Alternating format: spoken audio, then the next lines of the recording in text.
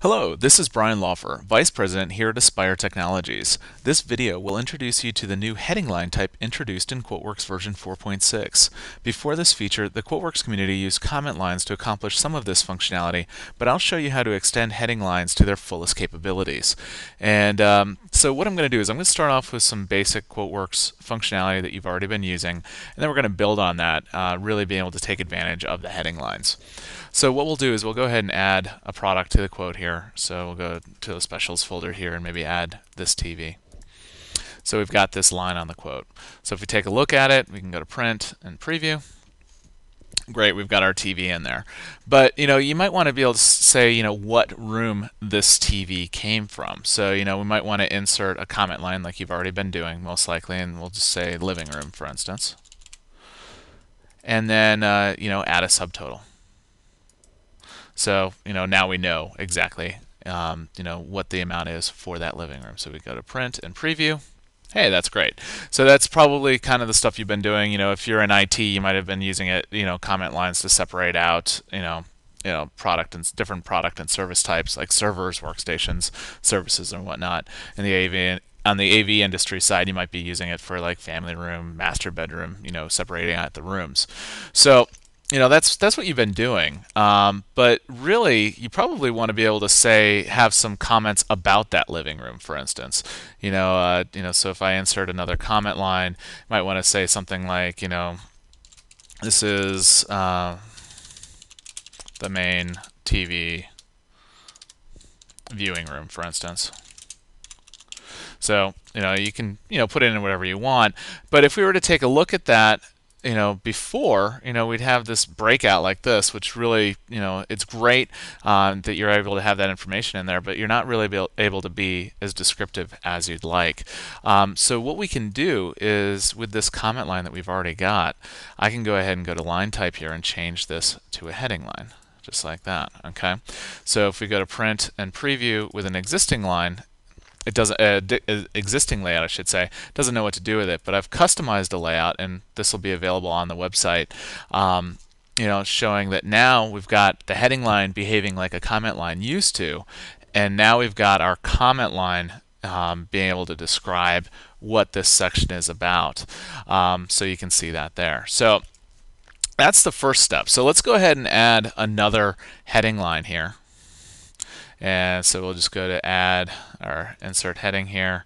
We'll go ahead and give it a name like bedroom. So if I spell that right. Okay, and then we'll go ahead and add a subtotal as well. Okay, so the other really cool feature with the heading line is the fact that now from the product lookup, I can use the add item assistant.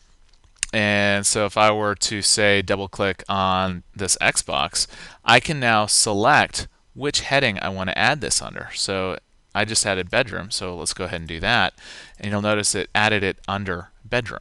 And it's got some, artificial intelligence going on where it'll look for the last either the subtotal or another heading line to know where to put it. So as you can see, we've got that there. So the bedroom now has an Xbox.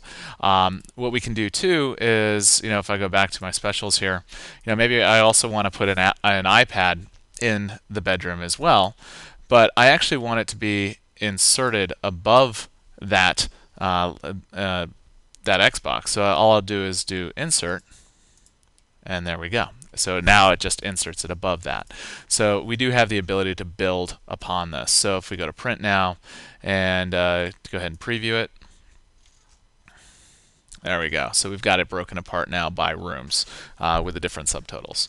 But really where you can take advantage of this functionality is by using templates. Because a lot of times, in the AV industry, you're going to have, maybe 5 main rooms that you normally work with, or in the IT industry, you're going to have those categories that are normally in play.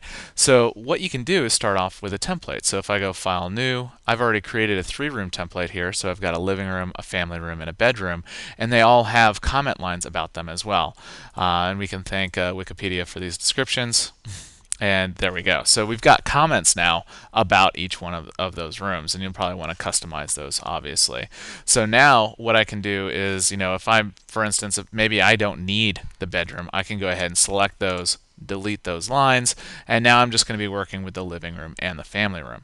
So if I go to products here, go to specials, and maybe in the main room, I want to go ahead and add a 73-inch TV.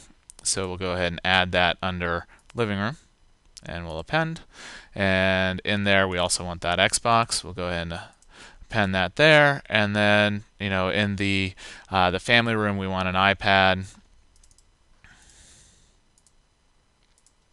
and the 65-inch TV. We can do that. So that's a very easy way to separate things out.